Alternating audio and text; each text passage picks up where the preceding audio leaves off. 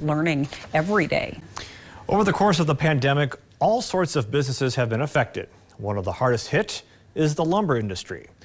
According to the National Association of Home Builders, between mid-April and mid-August, the cost of lumber to build an average single-family home has increased nearly 80%.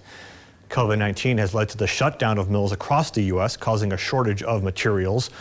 Local stores have seen a shortage in treated lumber and mostly plywood, but they've been making sure to keep customers aware of any issues they're facing. We've been managing our customers' expectations.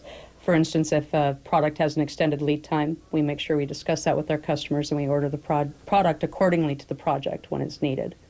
She also says the store has seen an increase in DIY customers during the pandemic. Still to come on